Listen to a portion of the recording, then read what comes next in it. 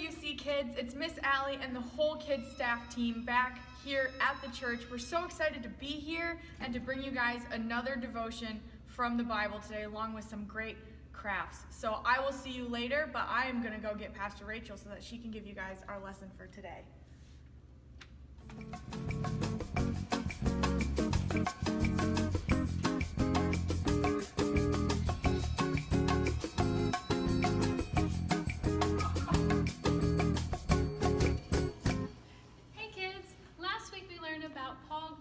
On the road to Damascus to hurt Christians, but Jesus appeared to him and blinded him.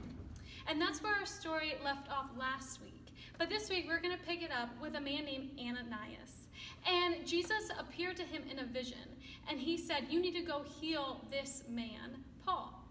But Ananias knew all about how he wanted to hurt Christ followers just like him. So he was scared, and he told God, "I don't know about this because he's probably going to hurt me." But God said to him, "No, I have chosen this man, and I will use him to praise my name." So despite Ananias being afraid, he went and he healed him anyway. And just like God said, Paul was able to preach the good news to everyone.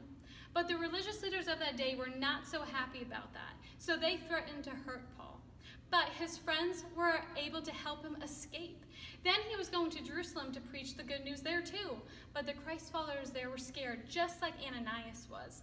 And they said, "We heard about this guy and he's going to hurt us." But his friend Barnabas told them that he is a changed man and he is not that way anymore. So they trusted that.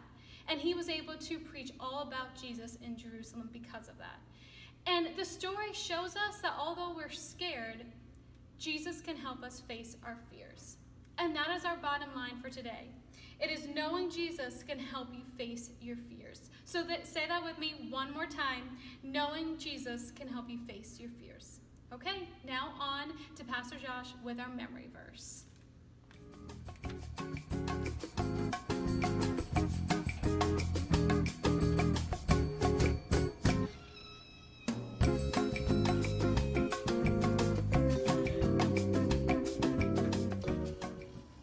Hey guys, it's time for our memory verse for the month of June. It comes from Hebrews 11:1, and it says, "Faith is being sure of what we hope for. It is being sure of what we cannot see." We want you guys to do your best to try and memorize that verse for this month. Now on to Pastor Peter, who's going to join us for a word of prayer. Have a good one.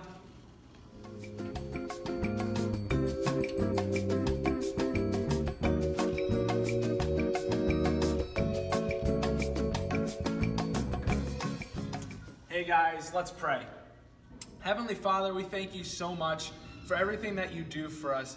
God, I pray that this week as we go about our days, that we would have faith, even though we might not be able to see you, God, and that we would be able to share what we learned today with those around us, with our parents, our friends, and our family, God. Be with us, give us strength and courage. We pray these things in Jesus' name. Amen. Amen, guys. Have a great week.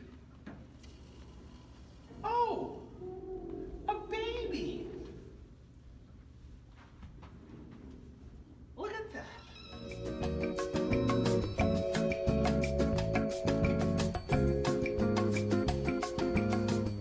Hi guys. Today we are going to make a craft. So you need a paper plate, you need a popsicle stick, you need some crayons or markers or something to draw with, and then you also need some tape. So what you're going to do is on the first side of your plate, you're going to write the word fear, and then draw a face that you think of when you think of fear. I drew this one, it looks pretty scared to me. And then you can also write things that make you afraid. So for me, I wrote the dark, big bugs, whatever it is that you're afraid of, feel free to write it on this side of the paper.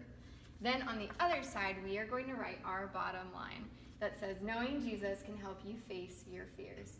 So write it around the rim, and then in this space, you can draw a smiley face or a face that makes you happy.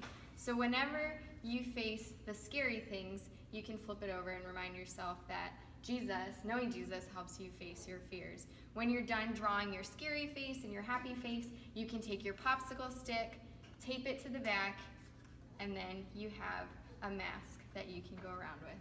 We'll see you guys next week. Thanks for joining us. Bye-bye.